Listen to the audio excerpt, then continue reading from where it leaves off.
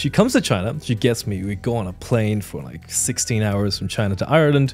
Emotional damage. This is trauma that I still carry to this day. My mom put me in the school, said to the principal, here's Steven. There was not one person who could speak Mandarin in miles. You're in for a very special treat today because we have a conversation with the one and only Steven He, the creator of the original emotional damage meme. Emotional damage! But he's so much more than that. He's a filmmaker. He has a monster YouTube, monster TikTok following, and he has a full TV show in the works that's coming out in March. I'm really excited for it. In this conversation, we talk about his real emotional damage from childhood. And obviously we had to touch on social media and its effects on mental health. It's time for the checkup with Steven He. Steven He. Hello. Welcome. Oh my God, I'm finally here. Are you excited? Bro, I can't believe I'm in this building. Yeah, I'm very honored. You're faking it though. You knew you were in the building because we just did our TikTok war, which you unfairly beat me in. Can I tell you a secret? I'm continuously nervous the whole day. Why? Why? Is it because Bear? You're scared of Bear? No, it's because I watch your channel a lot, and so I'm just nervous. Oh well, that's awesome. Okay. Well, don't be nervous. The goal is to have a good time. Oh, thank you. And we want you to come out of this experience saying that you also want to be a doctor and potentially make your parents proud. That would be wow. If you manage to change my entire career tonight, that'd be very significant. So tell me what was it like when you misheard what your parents wanted from you when you were a child? Misheard? Yeah. What do you mean? Well, your parents said become a doctor, yes, and you 100%. heard actor and you became an actor. So that's what I assume happened. I was the best Chinese kid that did exactly what my parents wanted me to do and did not get a degree in anything that could earn me any money. What was your degree in? My degree is called Acting and Global Theatre. Wow. That is a bachelor's degree from London. Okay. And then I came to... Were there any other Asian participants in this program? Ever? It would be funny if I say no and I forget I actually had a classmate who's Asian. Okay. Not Chinese. Not Chinese. Okay, not Chinese. Yeah. The reason I ask is because traditionally that is not 100%. A widely accepted and celebrated craft. Am I right? And I agree with them now. Wait, so now you're on Team Parents? Yeah, 100%. Because, I need to I want to share this insight because I didn't have it and it hit me like a bus. Yeah. The insight that how many actors actually make minimum wage, let alone a living, let alone paying rent and having a family. I was under the impression that I'll get a degree, I'll become a good actor through all the teachers teaching me, and I'll go and get jobs. Yeah. No, that's not what happens. No. So I lacked that insight that I wish I had back then. Where do you think most actors know this going in, or is this something that hits everybody at some point? It's not a common enough insight. I think really not enough people know it. But isn't the reason why your parents don't want you to go into acting is precisely because of that reason? It is, yes. Okay. So they tell you, but so I guess I've known about the 1 in a million thing, that you got to be lucky, you got to do all of that. But thinking about it as a starry-eyed teenager is not as impactful as getting rejected 3,000 times. Got it. So it's the bus that hit me that drilled the insight into my head. So it was the rejection, not your parents telling you, hey, you shouldn't do this. Yeah. Man, we need to... True. But you're saying you are unhappy that you didn't listen to your parents. You wish you would have listened to your parents. I think the current version of me is my favorite. I'm very glad that I went and I gave it a try and that I was absolutely slapped out of the audition room thousands of times. I'm very glad that I can kind of continue on a journey with those experiences living in me. So I'm proud of it and I would not change a thing. So how did you go from, I'm actually curious specifically, what has been one of the worst auditions that you went on? Where either the casting people were savages or you did a really bad job or an amazing job. Some cool story from your casting days. It's a lot. I know you have something good. It's a lot grimmer. So, for example, I've had a lot of these experiences that I hope other people don't, but it's happened to me many times where I'll get an audition, I'll submit to something first. I'll get an audition And then I would spend half an hour learning the lines. I'd spend 1 hour traveling. That's it? Half an hour and you learn the lines? Yeah. You're that fast at memorizing. Like 2 pages. No, that's hard. Is that right? I've tried to try out for these things. For real? I can't memorize it. You have great memory. No, I don't. I couldn't do it. Really? Okay. Couldn't do it. Props. Okay, sorry, I interrupted you. That's good. Then I travel for an hour to the audition room. I sit in the waiting room for 25 minutes. I go in. The assistant says, "There's your mark. Camera rolling. Go ahead and do your thing." I perform to the best of my ability, and then I exit. And I swear I'm not exaggerating a word of this. The casting director behind the table does not look at me once. Oh. Not once. No eye contact. Yeah. She doesn't know what I look like. Wow. After spending all of that time working for nothing. There was that. Is that the norm? Is that what they're supposed to do?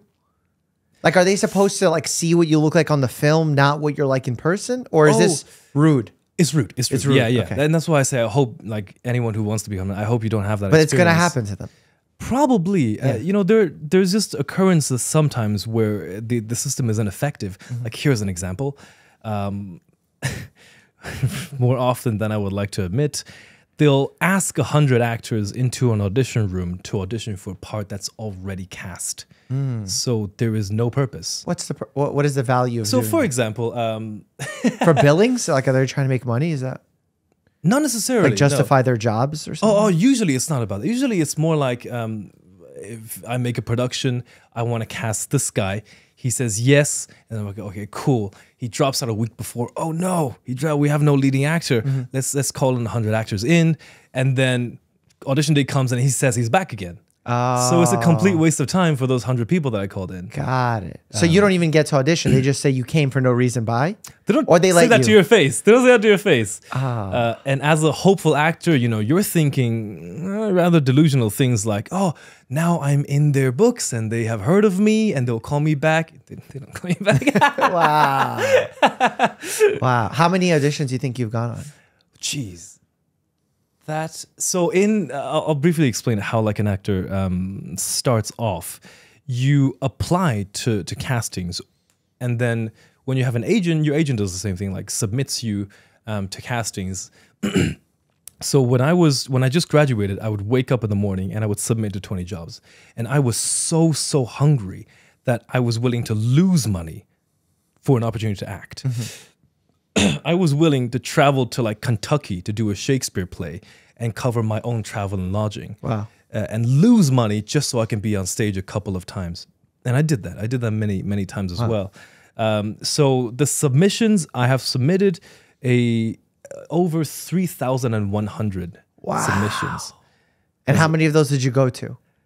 Oh, the percentage of those that call you in, I would say 1 to 200. Okay. So you did 1 to 200. How many of those were rejections?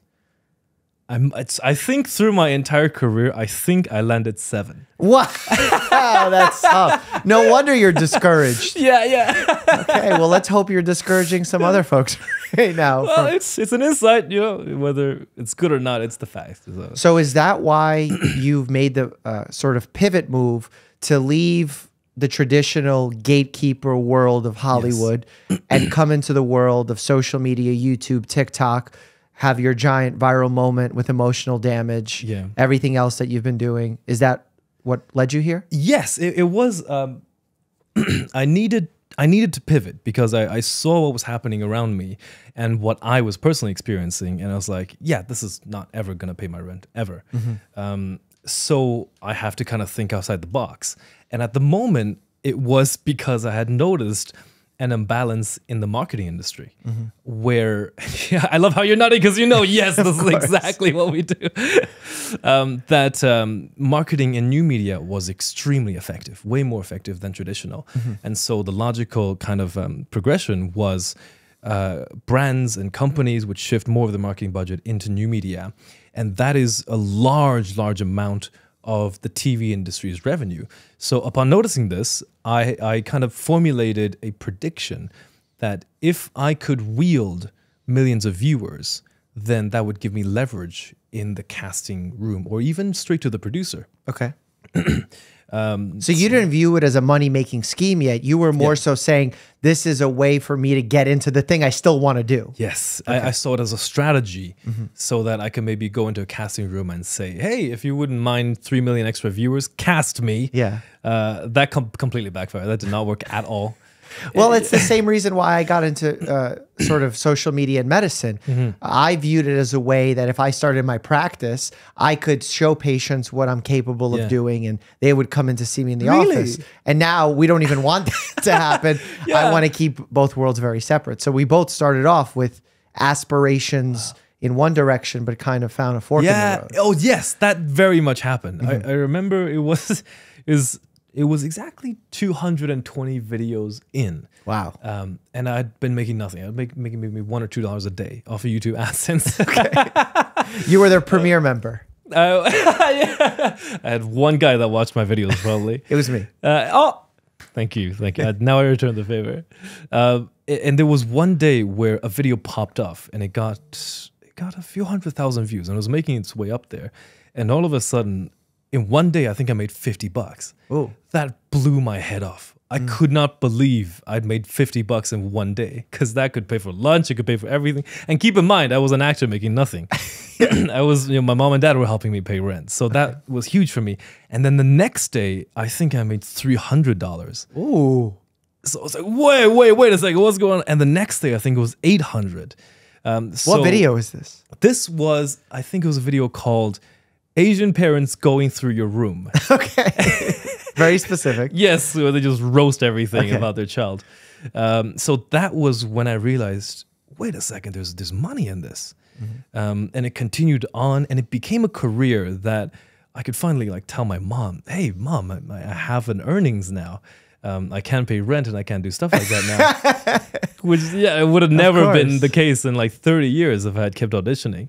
That started growing, and then it grew to a bigger business. And now the opposite has happened, where I can no longer kind of afford to audition anymore because I have a team that make the video with me, and I need to take care of my people. And if I give, say, 100 hours of my time for free to auditions like I did last year, no, that was the year before, 2021, then I would lose a lot of revenue and I wouldn't be able to take care of my team. So it's kind of interesting how, I'm 100% flipped that this career is more fulfilling. You get to do what you want to do.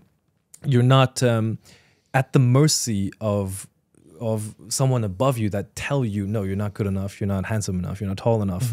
And you actually get to make fulfilling content and entertain people. How do you balance that with not having to please a gatekeeper, someone above you, an exec, but having to please the algorithm or whatever the audience wants out of you when it's not what you might want to do? Oh, that's such a great question. Wow, that's a really great question. And it makes me think too. Yeah.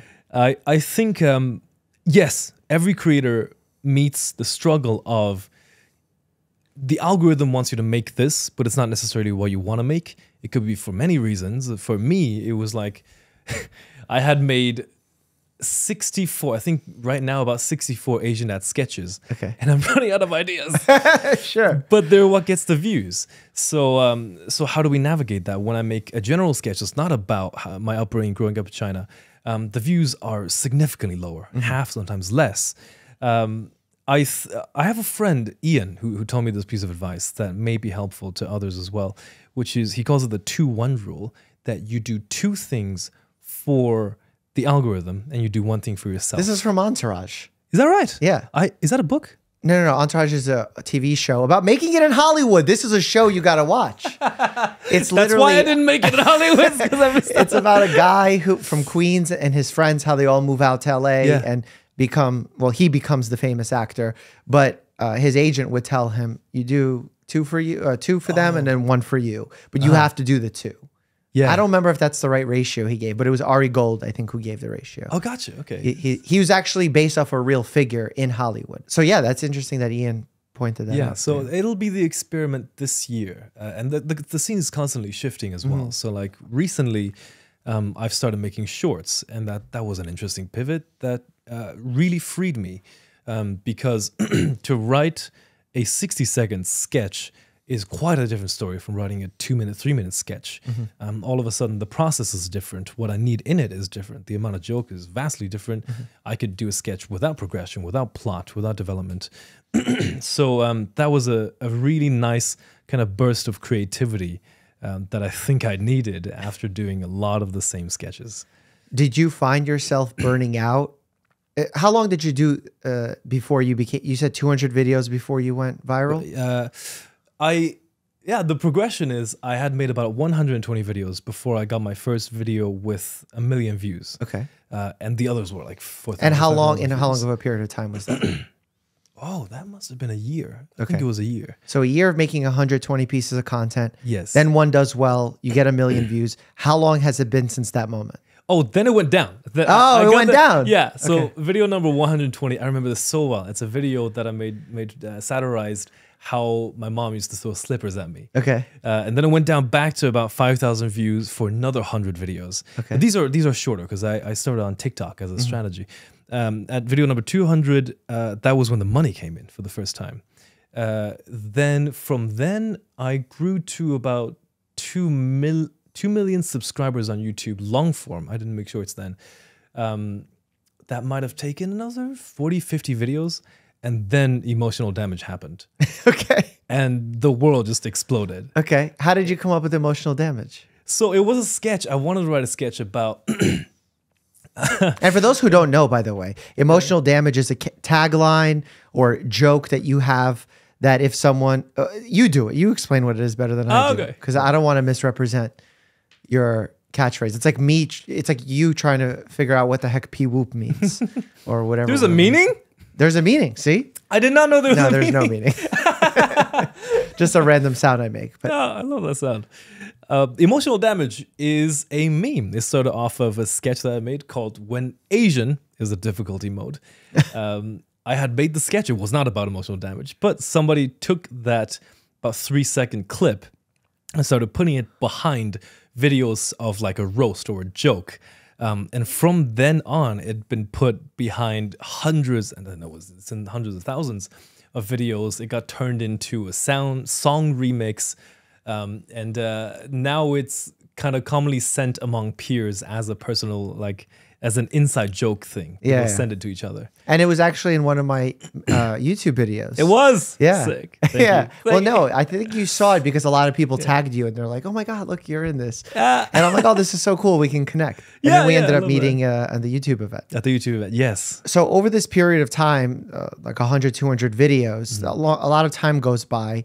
How does your mental health and physical health change during that time? Oh, that's a really interesting change. It's actually more exciting and passionate than now. Wait, your health was, you're taking care of your health? You were more passionate about it then? Oh, so what I mean was like in the beginning portion before I had made money, that was fun. It didn't feel like hard work. It didn't feel like I had to force myself to do anything. No stress. Yeah, it was genuinely fun. Creativity. Yes, full freedom of creativity. And then more pieces started to come in. You know, a team started to come in, and other concerns, and of course the monetization side, the sponsorship side, and the side of the algorithm that have to do certain things to please the algorithm and the audience. That came in, and it started making the process a lot more complicated. Like I miss the days where I would go, that's a great idea. I write it, I shoot it, I make a great sketch. Today, it's more like at any time, I'd have 5 sketches in production at the same time. You know, one's in a revision, one's in the edit, one's to shot today. So the process got more complicated for sure. And I find myself spending too much time in the non-creative stuff, like the paperwork, the business, the running the companies, learning about taxes. I don't like any of the this. boring stuff. Yeah. So next step, I guess, is to learn to have that handled so I can go back to the creative mind more than the paperwork. So when you're not in the creative mind, is your mental health suffering? Yes. This is a large thing that happened to me in October last year, October of 2022, while I was producing a series called Ginormo. It's going to be out March 25th. So what happened in that period was I was running too many things. I was running kind of 3 large projects. Project number 1, I was editing Gyno. I thought I could do it myself because I've edited videos, but I heavily underestimated it. So I was editing at that week, the worst of it, 12 hours a day. Wow. And simultaneously, I was doing a lot of work with the producing side, like the press, preparing content to launch, preparing a schedule, looking at venues to host screenings, so the producing side of things. And on top of those 2, I had my 6 channels that I had to make content for. And I remember there was one point where things got bad. Because of my kind of lack of ability, I couldn't run those 3 things at the same time. Well, because you're human. Yeah, I guess. This isn't your lack of ability. Yeah. This is your truth of being a human. Yes, I could shadow clone myself. Yeah. I need to learn that. So all 3 projects started failing. The edit was way behind, which caused a cascade effect into I had to call Good Morning America and say, I'm so sorry, can we push the launch date? Can we hold the story? The press side stuff wasn't getting done, and my channel was 3 weeks behind. All 3 verticals had failed. And for the first time, and I'm 26, for the first time in my life, my body started not being reliable. Like I had very often moments where my heart would beat very uncomfortably, to the point where I had to stop. I had to like stop editing, take the time to breathe. Anxiety, panic. It could be. And also for the first time ever, I started to lose balance. That really worried me. I'd be walking or going to the shop, and all of a sudden I'd miss a step. I was like, okay, I'm scared. Something is not right. And it's because you weren't there in the moment. Your mind was elsewhere, or you were physically out, like head spinning, room spinning. Not necessarily room spinning. Like disequilibrium? Yes, for glimpses, for like one step if I'm walking somewhere. And just a little bit of a nauseous feeling. I remember very clearly, there's one day I had to, my laptop wasn't capable enough of editing. I needed to get a more powerful laptop. I walked to Apple, and that was in the thick of it. That was when everything was going down.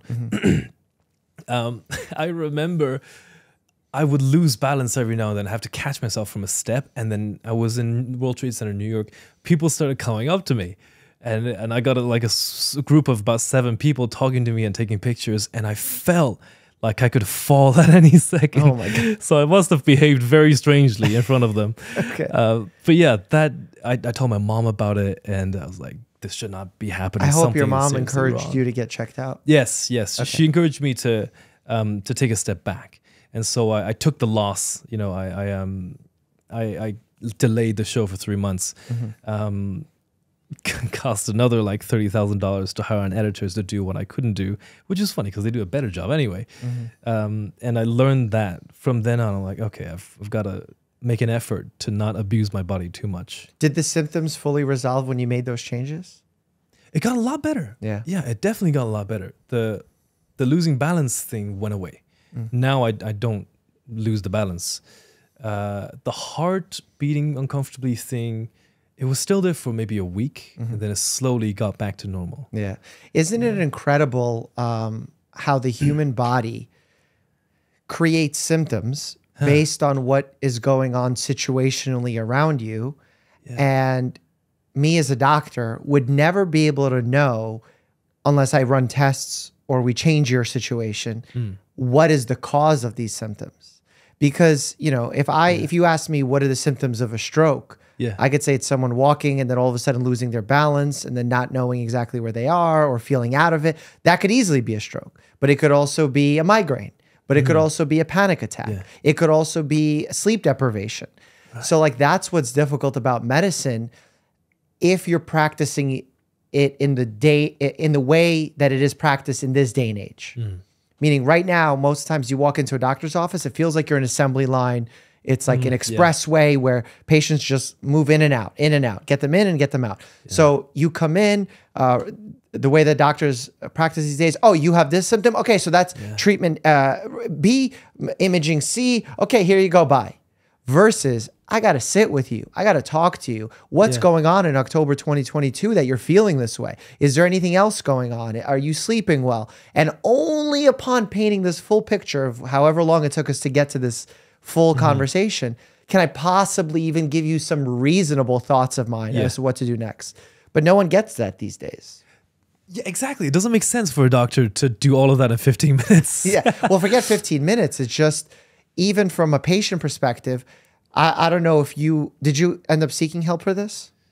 Like, did you go and get checked out by a doctor or no? In December, I did get checked out and I did blood tests. Okay, so you did do some tests. Yeah. Did you feel rushed by the doctor, or you were comfortable? You have a good relationship that was with in them? Ireland, by the way. Oh, really? Why Ireland? I'm from Ireland. Okay.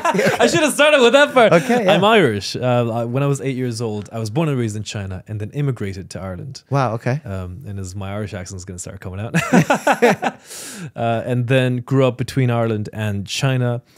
17 years old, I went to London for the bachelor's degree, and then I came to New York. Okay. So I went back home for Christmas, saw a doctor. I felt very well taken care of. I don't even think there was anyone after me. So I had any time, as much time as I wanted. So apparently we need to shift our model more towards what's going on in Ireland, which I know nothing of. So. But you're saying it's good. It's a positive experience. Yeah, I did not feel rushed. Yeah. Okay. And everything came back. You're good. You're healthy. We can expect millions of more videos from you. You can definitely expect millions more videos. I don't think I've gotten the test result back yet. But what, from December? January. Okay. It was in January. It was in January. So we'll see. Yeah, I should have I should check my email. Well, I hope you should check it. If there's any questions, feel free to send them my way. Thank you so much. I can answer general questions. But yeah, that's pretty incredible that you started feeling those effects on your health quickly. I also know that in your past medical history, you've had a surgery on your eyebrow. Yes. Tell me about that. Oh, this will be the first time it's in public because they could have been hiding this. Okay. There's no need to hide. It's perfectly human. Well, exactly. That's why we need to break the stigma, and I appreciate you doing so. Awesome. So this was from 2021 Q4. It was quite a stressful period because of deadlines. Previously, I'd been making content to however I want, but suddenly in December, I think I had like 13 continuous deadlines that I had to hit. And of course, things go wrong all the time, like edits are late or a video needs to be reshot, revised. So in about halfway through that, the period of work, I had a bump started developing here, right here. You might see this. On your my right eyebrow. Yeah. Okay. I didn't know what it was. I didn't take it that seriously. But then the bump got infected. It's like a folliculitis. I don't know what that word means. Infected hair follicle. I think that's what it was. Yeah. It got infected, and in like 3 days, it puffed up to about the size of an olive. Wow, that's big. It was very bothersome. Okay. Very bothersome. And hard to make content with that. Yes, and I did the most Chinese thing ever. I slapped a Band-Aid on it and just filmed anyway. Really? Yeah. So, no one noticed. No one asked questions. Yeah, a lot of people did. A lot of people were like, "Why is he wearing a Band-Aid?" So this is the answer because I had an infected hair follicle, I guess. Okay. I went to the doctors. I think I did. I went to the doctors. They gave me antibiotics, and it came back down to an unnoticeable little bump again, but it's noticeable if I touch it, but you can't see it or anything. Yeah. Then twice after that, in periods of stress, it has gotten infected and just become huge. Really? Is it because you pick at it? Like when you're stressed? Like, are you picking at your skin? Never. No. Oh, no. I became like traumatized. I still, to this day, don't really touch that area of my face because I'm so scared of it, doing the thing. And this is a funny story. We shot Ginormal in September in LA, and it was this huge thing that cost a lot of money, and we had over 100 people work on it, so it was very important. And I was like, what are the chances it pops up during production? Did it pop up? Wouldn't it be so funny if it popped up in this time? So this is a true story. It was an 8-day shoot across 3 weeks. We survived through the 8 days, and the day after wrap, it inflated. Popped up. It became a huge. Wow. Yeah. So I got so lucky. So you had like a stress cyst. It was, yes. Oh, yeah. At the time, I thought it was luck. I was like, luck would have a hilarious sense of humor if it decides to do me now. Yeah. But then I had the surgery to remove the whole thing. And the surgeon did tell me that it had a opening where bacteria can make its way inside the thing. And when I'm stressed, my immune system comes down, bacteria makes it in and it gets infected. So I learned that actually there's actually a pattern to this. When I'm highly stressed, it does the thing. Interesting. It's almost like, not 100% because it's a different cause, but like a cold sore oftentimes comes up when you're sick or stressed. And this thing just happened to be not a cold sore, but a bacterial source instead of a viral source. Right. It just so that's so interesting. Gets infected. I'm so happy to have But now you've had it surgically removed. Yes, it is removed. R.I.P. Stress cyst. It's gone forever. Yes. Go to hell. I hated that stress cyst. Wow. Okay. So that is a theme that's been happening quite lately, and it's caught me off guard so fast. What's the theme? That's the theme of my body kind of just having things going wrong. You're 26. Nothing's going wrong. Exactly. So I'll describe the things that I notice. For my whole life, I never had to think before I did movements. If I needed to roll on the floor for a video, I'd roll. But the last year has changed that. Now, before I do a lot of movements, I have to go, okay, so is my neck okay? Okay, it's grand. Is my, whatever, okay, it's grand. Okay, let's do it. Before every video now, I stretch, which is the saddest thing that my editor has to watch. What do you mean saddest? This is the most productive, proactive thing you can do. Like, I'm celebrating this as a physician. Oh, thank you. It's like, I wish I could be as carefree as I was last year and do everything. But now that's happened. And the other thing is, I believe I have a pinched nerve on the back of my neck. It's been there for like 2 years now, and it's gotten better and worse, probably affected by stress as well. What would happen is, when my neck would be like in a certain movement, I'd feel a shoot, like a sensation. Paresthesia, we call them. Okay. All in my right arm. It didn't last. It just flashes. And then it got during the stressful period, and this is like 2 days after the general shoot, I did a very simple movement that I always do. I'm at my bed and I lean on my bed. Very simple movement. Dude, something happened and I felt a huge shock. It was like someone punched the nerve. The feeling of the tingling. What did you say it was called again? Paresthesia. Paresthesia. Okay. Yeah. The paresthesia changed. It became something different. It became very painful. And I didn't move it. I didn't know if I could move it. Like for a minute, it was 60 seconds, I was just laying there still because I was going through the pain. And then 2 weeks after that, I couldn't move my neck. Wow. So till this day, it still has that paresthesia in certain paresthesia moments. is what you're feeling, that weird sensation. Okay, yeah. Yeah. The shooting itself is actually, again, I don't want to make a diagnosis because I don't know the full picture, but it sounds a lot like something known as cervical radiculopathy. Okay. Where you have the vertebrae in your neck, which are called the cervical vertebrae. There's different sections of the vertebrae going up and down your back. Cervical, thoracic, lumbar, sacral. Okay. And the last one's the coccyx, the little tailbone. But on top, the cervical ones, you have nerves that come out after each vertebrae. And those nerves go and they give sensation to and movement to the rest of your body. Now, the ones in the cervical area obviously are the ones that go down your arms and give sensation and muscular movement to the arms. That's in fact how you're able to move your body, feel things, temperature regulation, all of that.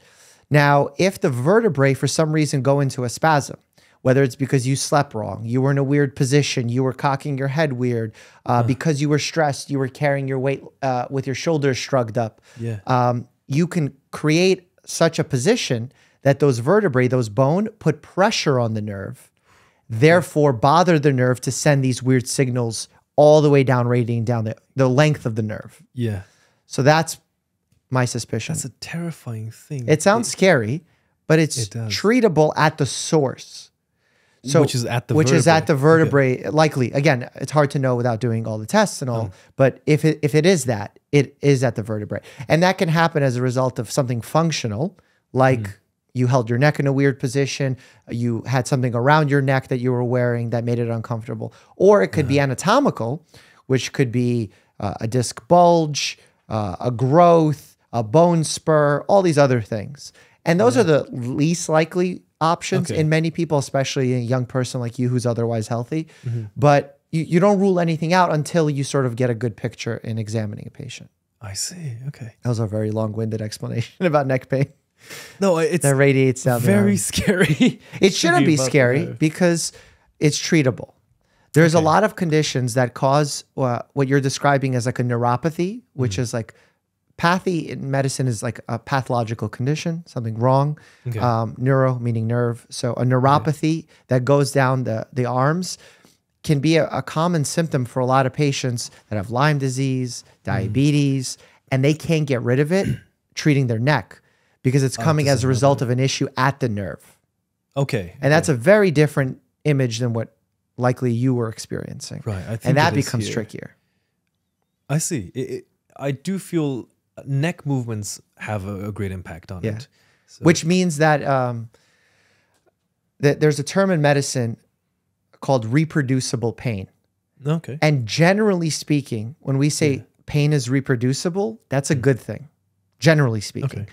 Because if you're telling me you have chest pain and then I press on your rib and I can reproduce the pain, that means it's likely not cardiac, it's not your heart. Because it's likely the muscle, the tissue, the bone, things that are not super serious. Gotcha. Okay. If you're having pain on the other side and it's reproducible when you take a breath, but it's because it's reproducible, I know it's more likely to be the rib rather than the lung tissue. Gotcha. Okay. So the fact that yours is reproducible, if I do this neck movement, something happens, it's more likely coming from that as a source rather than something happening at the nerve itself. Oh, okay. That's good. I'm happy to hear that. So I hope I could give you some reassurance from that Thank you. aspect. There's another way it kind of affects me. In sports, I very often get caught off guard with, usually it's a reaching movement. I play badminton and I've recently kind of started learning tennis. Okay. Dude, it's terrible, but roughly every session I play, it happens like once. Okay, what happens? It would be a movement. I'd move quite fast and it'd generally be like I'm reaching this way or any way I'm reaching. I'd feel the attack. The stinger. The stinger, and the stinger usually stiffens this part up. I presume that's like it trying to protect itself. It could be. Okay. Again, hard to know because also the brachial plexus is in this region, which is the grouping of nerves that starts splitting up and giving sensation to the rest of your arm. Okay. But it's something happening there. How did you get into racket sports? It's very popular in China. Like growing up there when I was... But you didn't grow up in China. I did. I was born and raised in China. But then how old were you when you came? Oh, 8. Yeah. I mean, you didn't grow up in China. Oh, and then I had a separate 3 years. Like, okay. So you went back. Yeah, 12 to 14, 15. I lived in Russia till I was 6. I didn't grow up in Russia. That's fair. I guess I grew up like I've lived in China more than I've lived in any other country. You're an international soul. Yes, I have gone to many places. Okay. Yeah, so it was living in China. Badminton was the most popular thing. Everyone played badminton. I came kind of to the West. In Ireland, there was very little. In America, I found it as an interesting thing. It's like the networking center of Chinese people. No way. Are you in a league? No, in a club. It's very casual. There's no tournaments or competitiveness. Okay. It's more like a certain group of people just show up and have fun. Okay. No one keeps scores. Okay. But before, I found it very late on because the pandemic kind of stopped everything. So I found it 4 years into living in New York. I don't think I had any Chinese friends. But then I discovered a badminton club and all of a sudden, like, I know everyone. You're like, my people, I found you. Okay. Yeah. It's the only place I speak Mandarin now. I love it. I go and I chat with everybody. And were they aware of your skits and your work? Oh, yeah, they were. Yes, they were. There were a lot of moms bringing their children there to meet me. Oh, that's awesome. That was absolutely adorable. And then how did you make the transition to tennis? Tennis was very recent. It was because I had been in LA, and tennis being a very common sport there, and also in my field of film and television. Just a lot of producers that I became friends with played tennis. So I went along. It was very difficult at first. I could not hit the ball being a badminton player. But I enjoy it now. I think I do get a bit more of a soreness in my shoulder. That's probably a pretty common thing, right? Yeah, very common thing. Yeah. I mean, also, I feel tennis, much like other sports like golf, it's very technique focused. Yes, where people think that they have to be super strong but it's more about the technique and how you use your whole body as a unit, as opposed to strength and like overpowering this thing. Because that goes quite wrong in tennis very quickly. Yeah, dude. A lot of the nerve things did happen in tennis. Interesting. When you're picking up a new sport, though, weird things are gonna happen to your body. You're gonna be sore in places that you were never sore before.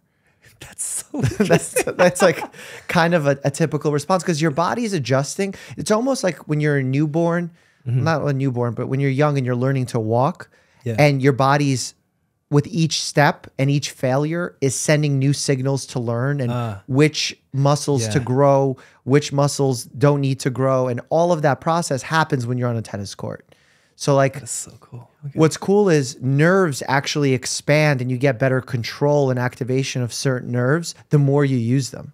So this is why practicing is a thing. Exactly, yeah. It's like neuroplasticity of the mind, that it's able to reshape itself. Like they always say, you can't regrow brain cells, but you can reshape the way that your brain is designed. Like different parts of your brain, depending on which ones you use and don't use. That's why the ones that are have lowest rates of Alzheimer's, dementia, are the ones that keep social connections alive, that are physically active, because we see that using the brain helps rebuild and keep those structures youthful. It's pretty cool. Oh, that is so interesting. Okay, there's a few parts of that I find very interesting. The social thing, the pandemic kind of did this to all of us, where our social life was cut. Yes. And it was restricted. And that's when I kind of started my content creation. In the last year, I made friends for the first time. I made friends with fellow creators for the first time who, like no one else got what I was saying. I would tell like, my mom about retention rate, and it was like, she would have no clue. But then I found a group of people who got everything. And that did wonders for my happiness, for my mental health. I felt great. Well, you found a community, social support. Yes, I very much appreciate communities. Yeah, that's normal. That's like that. We all seek that sort of, not just approval, but mutual understanding. It's very difficult when you go and you share your worries or concerns with someone.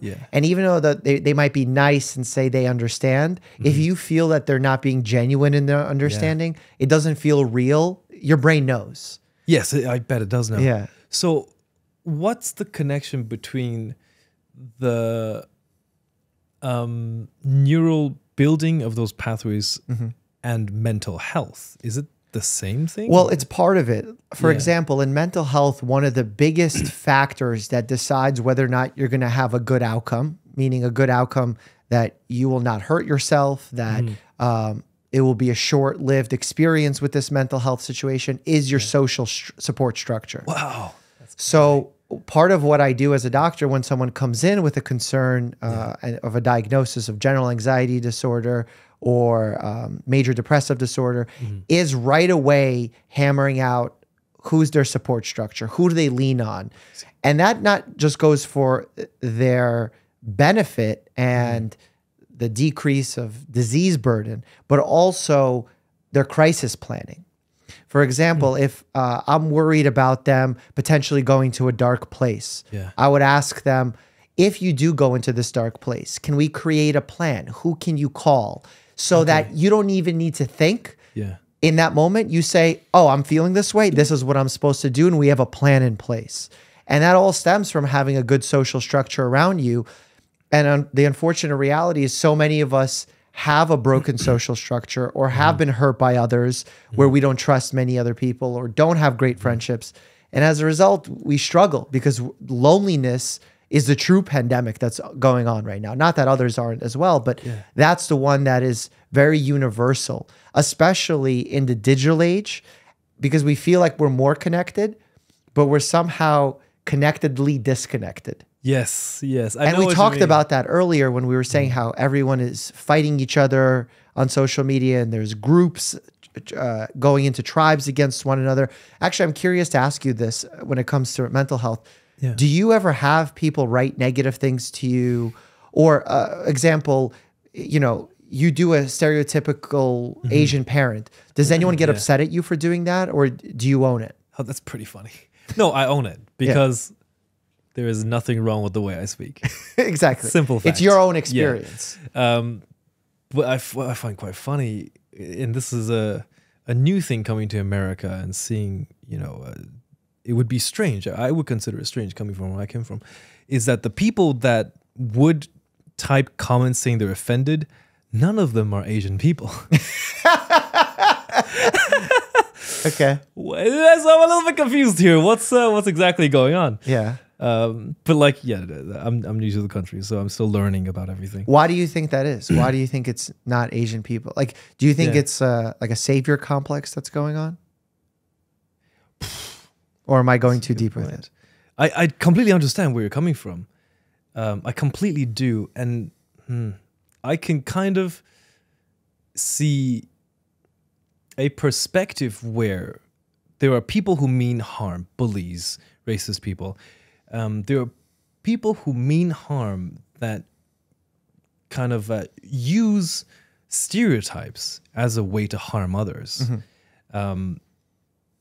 And because of that pain that many have experienced, maybe that is what the bad taste is in some people's eyes. Sure. Whereas in truth, there is absolutely nothing wrong with the way we are, with the way we speak. And I don't want to give power to those bullies. Mm-hmm. I guess that's my answer for that. No, that's very fair. And I like you, like to take a charitable thinking approach to it and think that from a lack of knowing the culture, because there may not be a part of it, as you said, that the loudest voices that you get in the comment sections are usually not ones from your culture. They believe that this could be detrimental. They get worried. And with good intentions are now creating a problem. Yeah, it's a perspective. That is not valuable, basically. Right. It doesn't help anyone, and I don't think it should be the case. Yeah. Yeah, because I think ultimately it stunts our ability to have conversation, discourse, comedy, to laugh at ourselves. In fact, what do you take, like you're basically a comedian these days on social media. What and film. What's your take on the state of comedy in general? Oh, well, it's very different around the world. The United States is in a very unique spot that I do not see with many other nations, where a culture, how would I put this into words? People are losing the ability to laugh at themselves, I think. And it's not anybody's fault, because I know it comes from a place of possible hurt. So, no one's to blame, and it's not necessarily a bad thing, because if you're just trying to protect yourself, I 100% understand that. But I do have kind of an extra caution that I have to put onto all the comedy that I write, and to consider a lot about, okay, from what angle can someone get offended by this? So you actively think about that when you make content? Yes, all the time. Really? Yeah, all the time. If you didn't have to think about that, would your comedy be different? And how so? Like, here's an example. If I made comedy sketches in China, it'd be a whole different story. It would be a whole different story, really? Yeah. Okay, why? You would be more free to make more jokes? Yes, I think I'd be more free. I think there would be more things I could satirize. Wow, okay. So one thing that I try to do is individualize all the satire that I make. So I'll give an example. Instead of making fun of Asian fathers, I make fun of my father. Instead of making fun of failed actors, I make fun of me, the failed actor. So the butt of every joke has to be me. Whereas if I was doing this in China, I'd make fun about you. I'd make fun about everyone else. So I think that's the main difference, that the butt of the joke has to be me and me alone, not other Chinese people, not other young people, not other actors, not other... Do you view that as a positive thing, or just whatever? I would like to see people regain the ability to laugh at themselves. Yeah. I think there is great power because that takes the power from the bullies, right? I agree. I think that's an understated point where by being able to laugh at yourself and laugh at your problems. Yeah. Comedy can be a healing tool. And you wouldn't think that. You would think someone's making a joke about me. And certainly comedy can become toxic, where someone is bullying you with their comedy. Yeah. And you become just full on stepped on. But then there's also a layer of you're going to a comedy show and the person is doing crowd work and they pick you out and they make jokes about you. And while it may sting a little bit, you're kind of laughing to yourself. Because you're enjoying it. You're like, wow, this is actually really funny. Yeah, that's a good joke. And I'm enjoying this. So there is healing in that. And because it requires nuance to figure out, and our social media digital world is devoid of nuance, it feels like we have grown an allergy to nuance, that because of it, we can't have the comedy that maybe you would have if you were in China. Yes. Yeah, we lose a lot of comedy. A lot of comedy that might be great. Just even America 30 years ago, right? There were a lot of fantastic, funny things that today would be considered offensive. And I'm still very much undereducated in the culture here. But it entertained people back then, and there wasn't this perspective of everything has to be negative. You know, everything has to be, I'm offended about this thing. Yeah, I remember watching, did you ever watch a comedian, Don Rickles? I'm not sure. He would roast people all the time, but he would roast everybody in the room. Like it didn't matter what race you were, what religion you were, what you look like, tall, short. Like he would just roast everybody, including himself. Great. And he did it with like a layer of love. I remember even seeing skits of him saying like, I hate everybody, but I love everybody. And because of that, I'm going to roast everybody. And you could see that transcend the hatred. And I worry that we might be losing on comedians like that because of their worry of staying monetized or not being, or being canceled. To me, I think there is for me a very strong and distinctive kind of line. And this transcends culture. It's the same in China, it's the same in the UK, it's the same here. And that's intention. You know, it's intention. Comedy that intends to satirize something and laugh with people, in my eyes, I would enjoy that. Whereas the bad thing comes when someone has the intention to harm. Sure. So that, I think that's universal. And it feels like most people would be sharp enough in a room to be able to distinguish the difference between it too. Yes. Like if you have one person get on stage and just be mean. Yeah. Oh, everyone would. You would know. Yeah. You would know in your heart. You're like, no, this sounds wrong. This is not coming off well. And then if someone is doing it and everyone's involved and it feels like engaging, bringing people in as opposed to pushing people out, I feel like that would be felt as well. But because we're not feeling both, we've lost our contrast measuring stick of what is right. Yeah. Social media, man. Well, it's so funny that you say social media because you told me you went into this because you get to be your own boss. You get to create whatever content you want. And then on the same flip side, you told me you can't create the content you want because the audience and the algorithm demand something from you. Your comedy abilities are shifted because you're not allowed to say certain things. They're contrasting thoughts. Oh, that's a very fair point. And all of them, I guess, are valid. Like my comedy isn't restricted much. It's more restricted by algorithm and having to do certain sketches, even though I've run out of ideas or I'm burnt out with that sketch. But the conflict of I was trying to please casting directors and now I'm trying to please an algorithm. Yeah, that's absolutely true. Yes, I am. And the stakes are, if I don't please the algorithm, I'll get no views and my income will drop, which it has many times. But that I very strongly would rather be in this side than the auditions. Why? Because it's up to me, you know. Every rejection has nothing to do with me.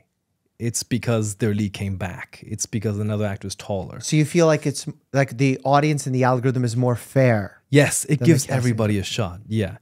More democratized. Definitely more democratized. And when you look at things like the amount of Asian roles available in Hollywood versus, well, this is a kind of a new thing, but how Asians have the, let's say opportunities that Asian people, actors, have in Hollywood versus opportunities that Asian people have here, it is a lot more fair, I think, for new media, where I can reach hundreds of millions of people by making good content.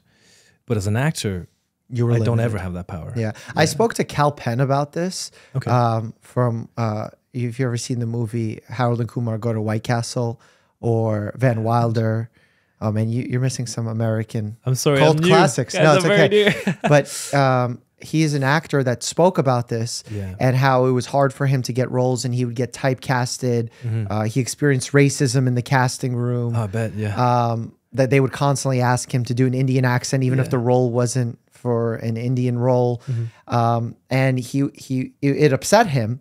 But then it also, as a catch-22, encouraged him to take certain roles that he wouldn't even want to take, that were typecasted and maybe not good roles in terms of positioning an Indian person in a positive light, because it would ultimately get him to the place where he could get the roles that he would want. What's your take on that catch-22?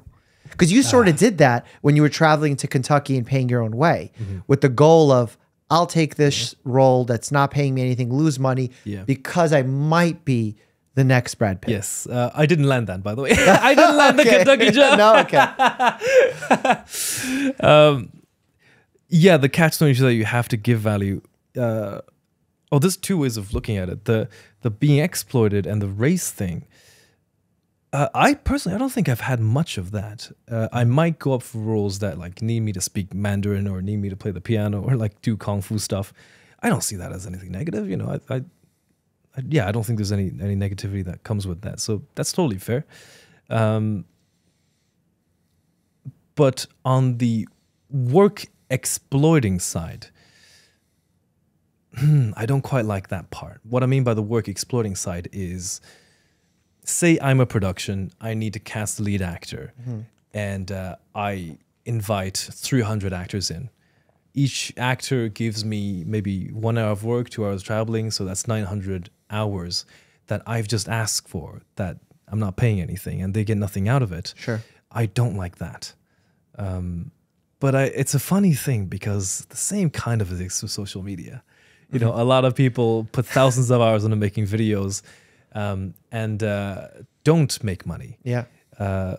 So the exploitation of work, I don't like it when it comes to auditioning, because, you know, I'm a professional who got a bachelor's degree in order to do my professional work that I've worked for a few thousand hours a year for $0. But the other side, the content creation side, it feels more like I'm investing in a business that I'm building. And that it's fair. You know, it's not up to someone with power who likes a person. It's actually up to, do I make good work? It's interesting because, again, I'm going to keep pointing out these paradoxes because they're interesting to me. You say that there's a lot of hours that are spent going to these auditions, and that the work exploitation on that level is bad. And then you also told me that when you were doing that, it was pleasant, but then now when you're in your own business and you have all these worries, you feel less healthy and more mentally stressed out than you did when you were casting. Oh yeah, I take that for granted. I think it's a part of business that comes to every business. Right? Okay. So I take that for granted, but I think you raised a very interesting point with when I was auditioning, how I was so hungry that I would be exploited, that I would lose money for an opportunity. And I think the reason this whole industry of millions of people doing this is because the demand and supply is just too bonkers. Yes. Like, if there were 1,000 actors, every actor would get jobs. Yeah. But because there are millions and millions and millions of actors fighting for, 100 jobs, 1,000 jobs, that's what caused this this norm that, like, oh yeah, you're supposed to work for 30 years and never make minimum wage. I think it's because of that extremely overpowering demand. Yeah. And the unfairness comes from the selection of who gets to get those roles from the gatekeepers of Hollywood. But then on social media, there's like this also work exploitation where now if you upload content and you're not even a part of the YouTube partner program, you'll still get ads put on your videos. Notice that. Which is savage. It is kind of like so like they're monetizing your content and you're not even getting a piece of it anymore.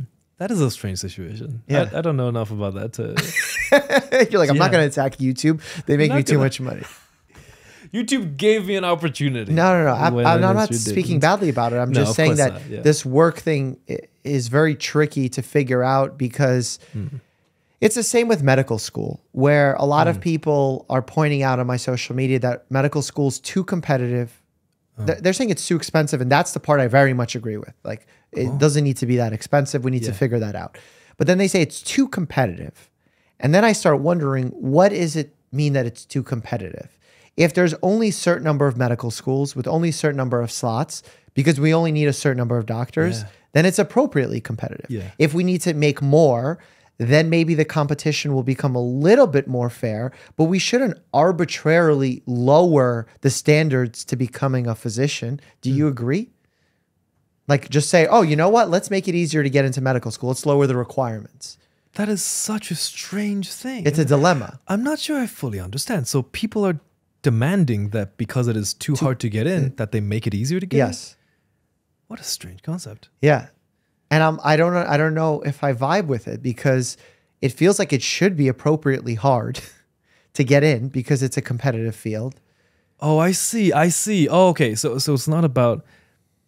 Is it about the individual or the competition of pairing, competing with the individual? I see. Well, I'm Chinese. So you're like, I'm used to competing. Yes. Yeah, I'm used to... I have some stories to tell about that, actually. Oh, tell me a story. I want to hear a story. Okay, so to answer the question first, I think it should be... First of all, the most important thing is that you have professionals capable of delivering the help that people need. You cannot sacrifice that for the sake of easier entry to the profession. The other parts, I'm not educated enough to get a fair impression of it. In China, China is a very, very competitive place where there are just a lot of people fighting for spaces. Although I just heard the population is the first year it decreased. Is that? I would believe that. Deaths to births, I think. Wow. Oh yeah. Well, my generation don't have siblings, so it's a culture-wide, nationwide kind of impact that very much so. Yeah. Socially impactful. Yeah, hugely. And that perfectly leads into my experience being in China when I was 12 to 14, 15 years old, about 14 and a half. While I was there, I just realized it'll be an interesting perspective for Westerners. While I was there, we were doing something called 初中, which is middle school, the first half. Okay. So typically children are 13, 14, 15 years old for this period of school. In China, as a developing country, and education kind of lasts until about when you're 14. Then it stops. And if you want to continue education, you have to go to private schools. Because of that, there is this massive competitive energy to get into the private schools. I'm from Shenzhen, which is one of the biggest cities with 12 million people.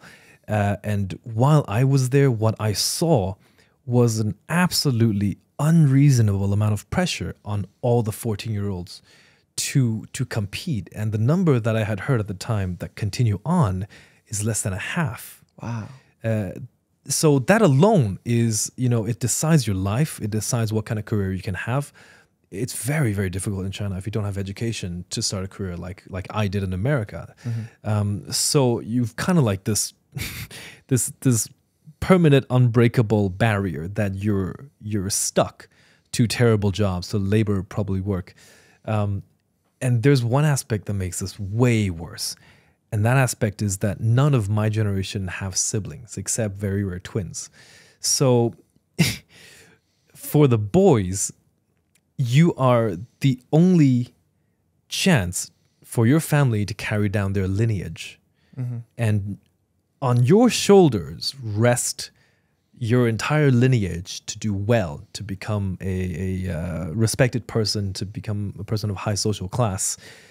So that's where the culture that I grew up in, the culture that I satirize all the time, of like parents saying you have to get A's all the time, you have to play the piano. It's because of that. Wow. It's because all the parents are like, this is our only thing that will pass on the lineage. And it must be so stressful because now the health and well-being of your parents, once they get older, is on one person's shoulders as opposed to distributed amongst multiple siblings. Yeah, my personal friends, they're complaining about this. It's hard enough as it is for a 25-year-old to get a job or a career in China currently. But each of them are experiencing, say a young couple gets married, they're into their 20s. They now have 4 parents of theirs and 8 grandparents that will very soon need them to provide for. And that pressure it's very unfair. Yeah. This is what I hear from my friends who are in China. Wow. Yeah, so it's hard to. Was that why your family decided not to stay? My mom. I mean, not the only reason, but one of the reasons. Yeah, my mom just wanted to move. I was not consulted in this decision at all. I was told, you come here. Okay, thanks, Mom. Sure. What was the reason? Or do you know? She wanted to leave China. I think she wanted to see more of the world. She wanted to experience other stuff. And at the time, when I was 4, my mother and father separated. And so I think, she just wanted a fresh scene to start anew. Got it. And the reason we went to Ireland was that was the only other country we had family. So we had a distant uncle in Ireland, and that's why she went. Oh, interesting. She set up, and eventually she married an Irishman who became my dad. Okay. And I came over, I became Irish, immigrated, and then grew up there. Wow. What an interesting story. Yeah, there's not a lot of... And then why did you go back for the 3 years? You're going to facepalm at this. This is a 100% true story, okay? 100%. In our culture, there is this kind of thing of authority. I do what I'm told, period. I don't ask questions. I don't say anything. If I'm told something, I do with it. that, being from the Soviet family that I'm from. So yeah. Oh, yeah. So you would relate to this. My uncle, who's my mother's brother, who was kind of like the figure of authority in our family, he lives in China. I'd been in Ireland for about 2 years. That's how ridiculous the story is. My uncle came to visit. And when he visited me, he saw that I was doing things like, for example, I would kick a ball by myself with no one else there. I would just kick a football on a field. Okay. Or he saw me, he would see me doing math homework, and because I saw every other kid did it, I would like count on my fingers. And he says, Stephen is getting stupid. He's gonna come back to China. True story. Translated word for word, Stephen is getting stupid. He needs to come back to China. 100%. Wait, how does kicking a ball in the yard by yourself translate to being stupid? It's because to him, smart kids are doing calculus, not kicking a ball in a field. Okay. And the math thing was, I get, fine. It looks dumb when you do this. It's fine. Yeah, it's totally fine. There's nothing wrong with me. Yeah. And so I went, okay. I did what I was told. I went where I went. And so that. So I want to ask you this. It's about the experience of immigrating to Ireland. And I believe it had a strong impact on me. When I first went to Ireland, I was 8 years old. And this is the story of the first day I was there. I'll give you a sense of how like much of a tiger mom my mom is. She had been in Ireland for 2 years. And I hadn't seen her in a long, long time. So... She comes to China, she gets me, we go on a plane for like 16 hours from China to Ireland. We land precisely, I remember so well, because of emotional damage. This is trauma that I still carry till this day. We landed at 8 a.m. My mom drove me to our house and she's like, this is the house you're going to live in now. I was like, wow, okay, what's going on here? And I met my stepdad. It's like, he's my dad now. And then she gave me an outfit. She just put this on. I was like, what? Okay, I put it on. And then she drove me to school, and I was in school by 11. There was... Instant? I was in school by 11 a.m. From landing? From landing, exactly. I will always remember that day. Wow. And that was one of the most impactful moments of me because... You could just say scarring or traumatic, because that's what that sounds like. So that's simple. That's easy for a fellow veteran like myself.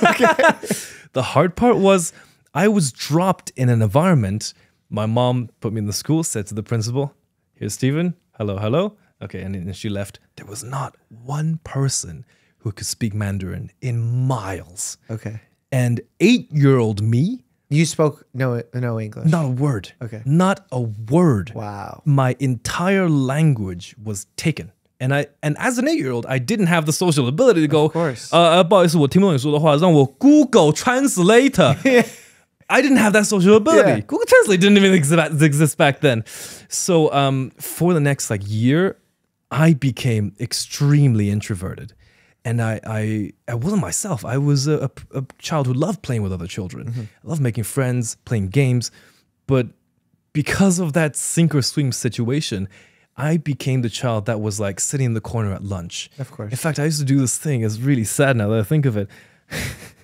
At lunch, I would buy a sandwich and I would continuously walk around the school pretending that I had somewhere I needed to get to. Oh, I do that all the time. But there was nowhere I had to get to. I just had to wait until lunch was over. Yeah. So here's what I want to ask you. I think it's possible that the experience kind of stifled my social abilities for like 20 years, 10 years, 20 years. 20 years? Wow. Yeah, okay. because I was just as introvert. I spent all of my teenage years in my bedroom playing a video game. There was like one friend I met every now and then. It was to play video games. When I went to London, I was such a introvert that I felt great anxiety going to any kind of party or anything. So again, I spent my entire bachelor's degree in my room. And only, I'd say in the last 4 years, I guess it could be because of the acting training too, that I had opened up and found comfort in talking to people and making new friends. So that's a theory that I have, but I want to hear your take on it. To say that it stifled it is hard to say. Yeah. Shifted.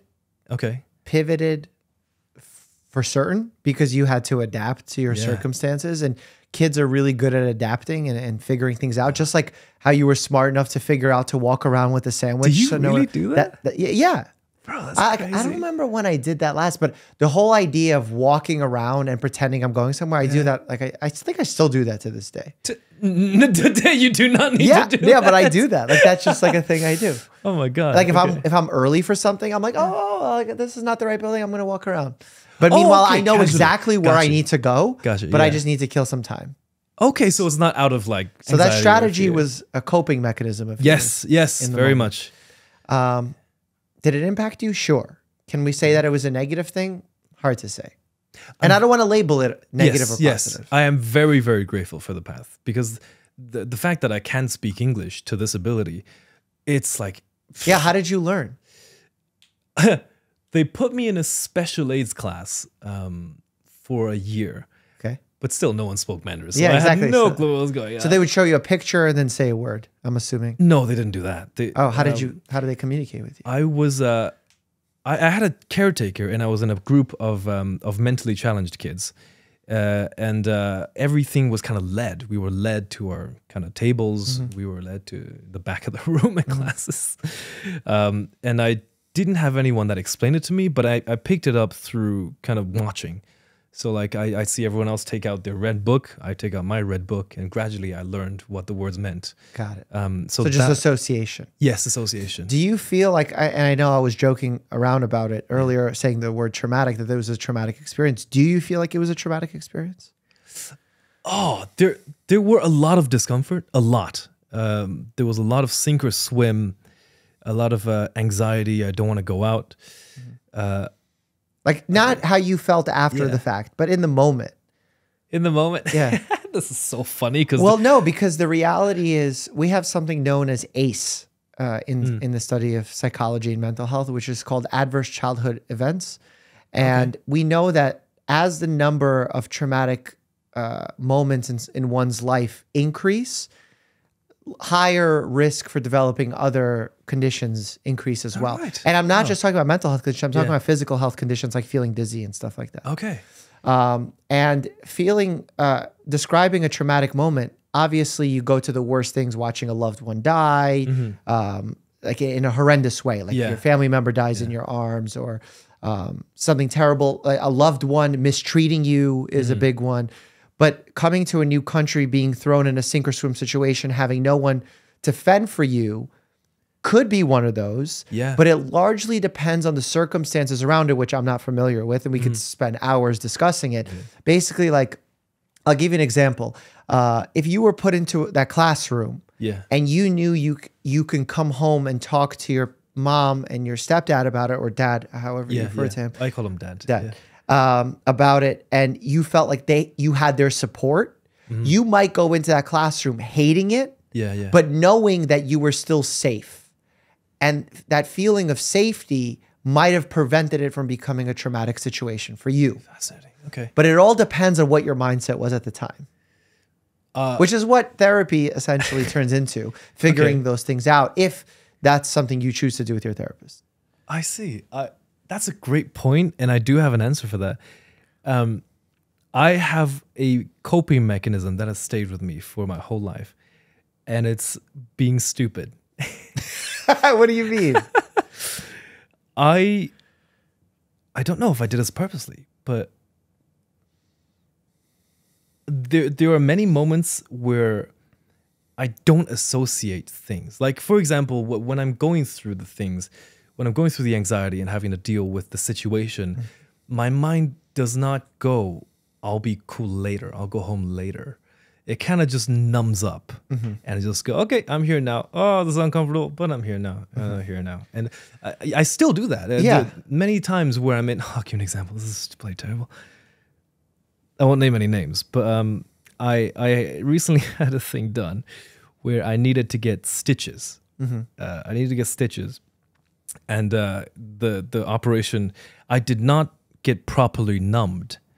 So I felt every bloody stitch. Oh, no. And I went into stupid mode again. I went, okay, oh, that hurts. Oh, that hurts. Oh, Instead of stupid, let's call it something like this. You dissociated from the moment. Yeah, but it was hard to not feel it. I felt every stitch. No, you felt it, but emotionally you weren't connected. Maybe, yeah. So what happened was, I was like, okay, no problem, it'll end. Oh, it'll end. And then 10 goes by. Oh, it'll end. And then 20 goes by. I was like, how long will this go? And it was my girlfriend who just went. I was clenching my teeth, but like I didn't say anything. My girlfriend was like, hey, how you doing? And I was like, yeah, this is quite painful. And the person who was doing the stitches was like, what? Wait, why did you tell me? You could have told me like 20 stitches ago. So that's an example of this thing that I close off and I go endure. Sure. That's a sign that you could have had a traumatic event because you developed a coping mechanism around it. And it's a sign. It's not definite. And it's worth exploring with a mental health professional, because I think working with a mental health professional, even though it's really hard with our current system here in the US, it sucks and not everyone has access. We need to fix that. But we all could benefit from it. Okay. Because we all have varying degrees of traumas and adverse childhood events. Some of them impact us more in certain ways that are positive, some of them negative, somewhere in between. And figuring that out with someone who's objective is really helpful. And I don't want to become your therapist right now, because that's not ethical and not ideal for you. But what I will say is the idea of dissociating during hard times is not unique to people who have gone through difficult moments like you have. I see. But also it's just a natural human phenomenon. And I can even give you one that I can relate to myself. I had my boxing match on Halloween, and the person I was fighting against was significantly more skilled than my first fight. My first fight, I was happy to be there. I was excited. I was stoked. I was nervous, and I felt all the nerves, but I was also excited. And then for this next fight, because I was much more nervous, or was much more afraid of being nervous, as a protective mechanism, my mind kind of dissociated from those emotions. But what happens, and is problematic in a lot of these scenarios, is when you blunt emotion, like what we do when we dissociate, or you call playing stupid, we actually lose the ability to feel positive emotions as well. During that time, or for a long period? A lot of times people dissociate for longer periods of time. And when I say positive in that moment, For example, a positive emotion that moment for you could have been gaining the courage to say something. But because you dissociated so hard, you didn't even connect to your positive emotion. Yes, that's exactly what I've been talking about. Yeah, that's it. You just explained it perfectly. Yes. So for me, I couldn't summon up my nerves, which would have been good. Because nerves and anxiety is your body preparing you for a challenge. So I didn't get to summon those nerves, and as a result, I didn't perform as good as I could have had I not dissociated. Or you, in your case with the stitches, did not speak up when you totally with a positive right. All it would have taken is a sentence. Hey, this hurts, and it would have gone away. And when I said that, it did go away because he numbed me up more. Exactly. Wow, is there a name for that coping mechanism? Dissociation. Okay. Yeah. And that's something we do kind of as a survival mechanism as humans. And that's why you frequently hear like sexual assault victims will say, I froze up, or I was like a deer in headlights and I didn't know what to do in that moment. That's almost like a mechanical form of dissociating, where you kind of freeze up during those bad moments. But we went really dark with that. Yeah. But interesting, right? I could really learn from this, because there are many occasions where all it takes is like, I don't want to be here, and I can get out of the painful or uncomfortable situations. This I could talk, because this is a light little thing. Well, yeah, because you actually have more control than your mind is letting you believe you have. That's hilarious. But what was the story? So 2 days ago, I think 2 days ago, oh my God, I went for my first facial because I'm making an effort to take care of my body. Okay. Fair. I love it. Okay, this is great. So I went into the facial, and I remember the person started popping my pimples. My eyes were covered, so I couldn't see what tools they used, but it was sore. It was sore. While it was going on? Yeah, the popping, like the squeezing, it was very sore, and it just kept going on, and it kept going on, and it kept going on. After the fact of enduring that for like 20 minutes, I said to my girlfriend, I was like, I don't think I'll ever do that again. It was very painful. And then she said, why did you tell her to stop? I was like, yeah, why didn't I tell her to stop? It would have been so easy to say. Yeah, you know, this is also cultural. Because, again, Chinese culture in respecting elders, in treating things in a hierarchy process, is very similar in Russian culture. So I have the same situation. Like, I've gone for a massage before, and I was getting a massage, and it was way too rough. And I'm like, no, this person is like, they're trying. That means like they're doing something really powerful. And the next day I couldn't walk because it was like, but again, I didn't need to. And now I'm trying to learn and say like, okay, it's okay to speak up. It doesn't mean you're spoiled as long as you do it respectfully. And I think that's a cultural shift that we need to sort of adjust a little bit. I love that. That's a real. It's funny that we have a lot of these. Yeah, it is. I remember your stories from you tell them in your videos, like the way you grew up. Your dad made you memorize pages of a book. That's hardcore, my social studies textbook, I still remember it. And I would way you still remember? Yeah. Oh, I don't remember the words. Oh, okay. But I remember like reading the chapter about Native Americans or something, and I'm memorizing it. He takes it, he's holding it, and I start off by saying the, and it was an, the first word. He hands me the book back. Go back. So and I was like, this is terrible. But now I'm so grateful that he did that. Yes.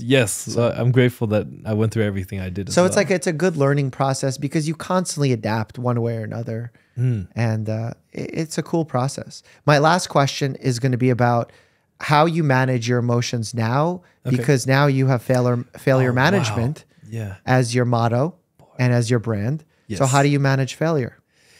Failure management is a funny thing. It started as a joke. You know, I was satirizing how like many times I would be called, "Hey, that's not good enough," or "That's not," because you know our culture are very similar in the way that the parents has to hold up this tough persona of nothing's ever good enough, right?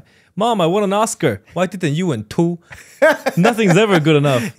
And so it started off as a piece of satire, as a joke, but then I actually found power in the failures and the rejections. I'm a very like logical and mathematical person, and I just thought about this one day. I was like, hey, wait a second. It's really easy to win a 1 in a million lottery. All you have to do is lose a couple million times, right? And I started thinking about this in a very large scale of everything I've been doing. The rejections that I had gotten, the videos that I made that didn't work. And at the time, I had gone on a journey of studying people who I admired. There was an insight that just blew me away. And that is, the people that I admired had failed way more times than I thought. Yeah. Leonardo DiCaprio, on his SAG-AFTRA interview, says he was rejected for a year straight. That blew my head off. Yeah. Imagine you're a casting director and Leonardo DiCaprio walks into your room and you're like, nah. So that, I was like, okay, wait a second. So it's not such a bad thing, because all the people who have made it to great length have gotten there.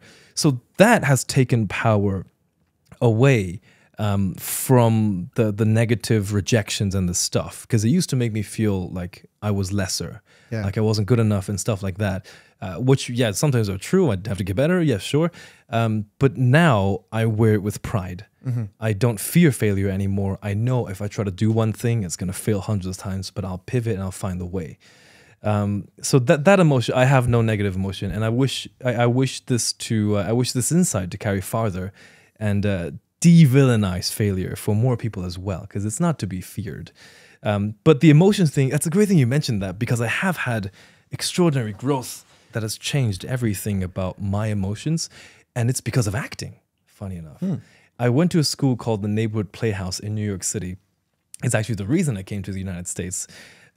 It's one of the best schools on the planet. And while I was there, I learned more about myself, a lot more. I learned why I am the way I am. And I learned this concept that everything we experience, every piece of our lives, live inside us always. So even if you forgot the day you accidentally dropped your ice cream cone on the floor when you were 6, it actually lives inside you and it works to affect the human you become. And so gradually I started to understand myself. Oh, so this is why I feel anger, because I fear, because, you know, when I was 6 for 2 years, I would finish school and watch every other child get picked up by their parents, and I'd walk home by myself. So essentially what kind of the Neighborhood Playhouse teaches you to do is first to learn your instrument. And that was massively impactful. I learned why I am the way I am. I learned why I feel every emotion I feel. And then the other side of the acting is to use it as a professional skill.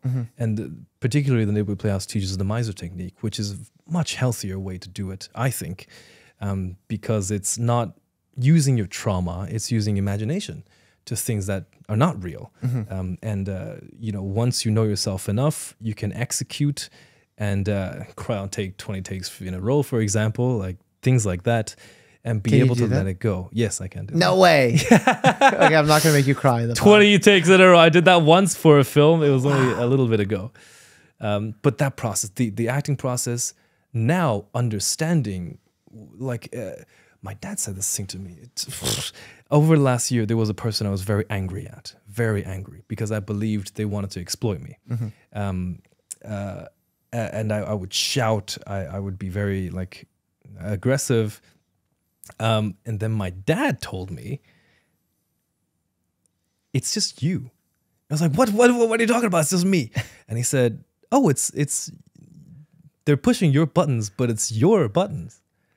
And so I was like, whoa, wait a second. So you're telling me the reason I feel this anger is because of insecurities that are either poking at sensitive spots that I have to defend with the anger or stuff like that. After I realized, I look at everything differently now. Like anytime I feel any negative emotion, I go, it's me. Now, where's that button and why is it there? Wow. And by realizing that, it completely disarms the power of the anger. I mean, your level of insight is like 100 right now.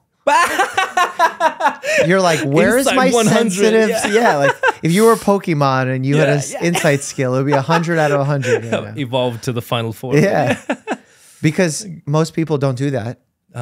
Whether it's they don't know how, they're not disciplined to, they're hurt so much further that they're incapable of doing that in the given moment. Because in reality, we all could get to that point, but it's hard. Cool. We have to put a lot of our egos on the side. It is the hardest thing I've ever done. I genuinely, I meant harm to a person who hurt me very much, and that's what was why the anger.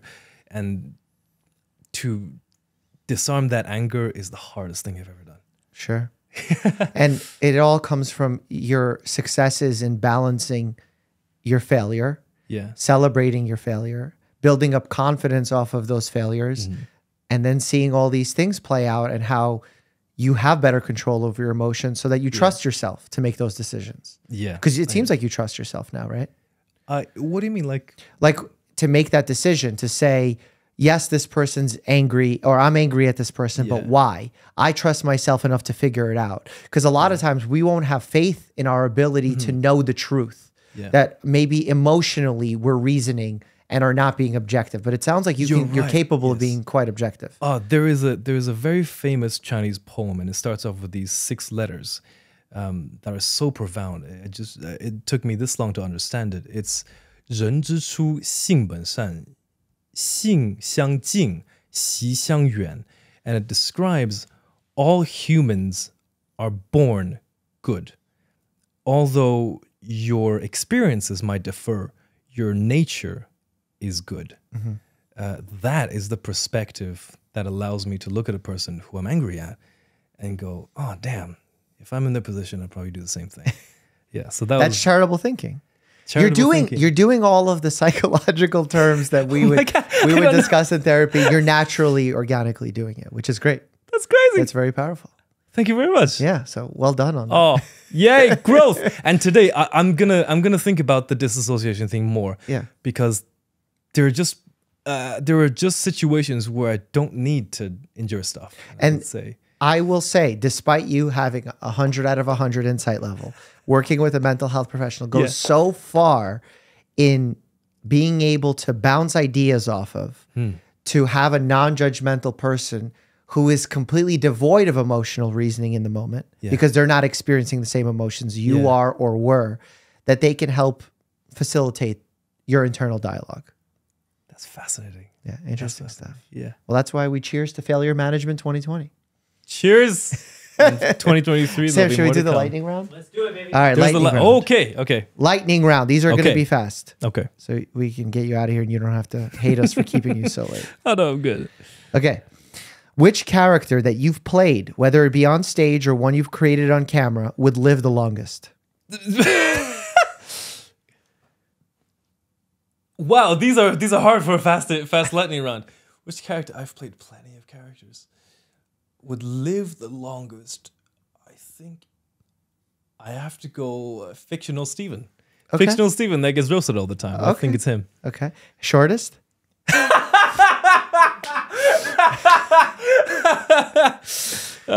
This is pop quiz. There's an actual answer for this. It's I played a character in Spring Awakening called Moritz Stiefel, and if you know the play, he does not survive till the end. Okay. Moritz Stiefel. Yeah. What's one thing you could do if you could never get hurt? What's one thing I could do if I could never get hurt? Yeah, like if I say you'll never get hurt doing this, what would it? Okay. In reality, no superpowers or anything. I can't the superpower is that you won't feel any pain or you won't have any. You won't get hurt. That's a superpower. But only for that one activity. Yeah. Okay. I think I would go into boxing. Really? Yeah. No way. If I don't get hurt, because that's my main concern. I just don't want injuries. But you would like to box? Yes, I think it would be quite fun. I think it would. I kind of want to take you into a boxing ring and train you up a little. If I ever go, I'll be with you, Doug. Creator Clash 3. Okay. Okay. What's one thing that your body does that not everybody else's body does? Besides form stress cysts. My body's like, yeah, got plenty of that, whatever you want. I move well for being a thicker guy. Okay. I think I move well. Okay, we're going to find that out in boxing room. Have you ever almost died? Have I ever almost? Yes, yeah. There are a few experiences I could distinctly remember. Okay, give me one. Oh boy, I didn't have parental controls for most of my life, so I was in many situations where I almost died. So here's some of the easy ones. I remember once riding a bike on a very narrow sidewalk, right? On a road, cars go by, there's a sidewalk. Yeah. I was riding the bike and there was a pole directly in my way and things like this narrow. Yeah. I was like, okay, how am I get the and I was speeding. How am I gonna get the and a car was coming right at me at the perfect timing. I managed to execute one of these cluck cluck. And then I ducked the pole and came back. I couldn't turn. And ducked the car. And ducked the car, yeah. So that's an example. When I was young, I tried a lot of stuff because there were no parents telling me not to. Sure. So I went to internet bars. Can I say this? Yeah, say it. I went to internet bars when I was 13, and that was not a good place to go. It was the not legit ones. It was the scammy ones. But behind many alleyways, someone's basement ones. And in that place, I saw many drug deals go down, many illegal activities go down. And it's a miracle that I managed to stay out of any of it. Wow. I props for that. And you were 13? Myself. I was 13. What's one thing you spend way too much money on? I think I know the answer to that one. Oh, way too much money on.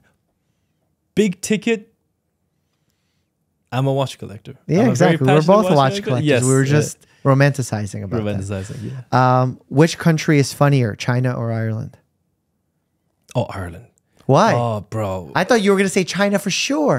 That's because I satirize. But like the thing is, Chinese humor is quite restricted. Okay. And life is harder. So not many people are as up for laughing. Okay. Whereas Irish people are very, very free. Okay. And they're goofy. I think that's where I got my goofiness from. Okay. Do you have a personal health hack or tip that you love? Oh, great question. It's maybe misinformation. So please listen to Dr. Mike. Please listen to Dr. Mike. I like being upside down. I'm gonna do it.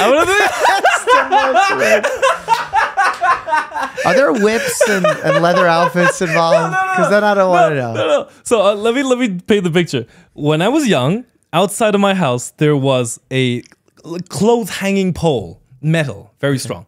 I was a kid back then. I used to love climbing out the pole. It was like a monkey bar thing. Yeah. And just hang off of it. Yeah, we like that. I loved that. And you still do that? I don't have anything to hang off of anymore. I know what I'm getting you for the holidays.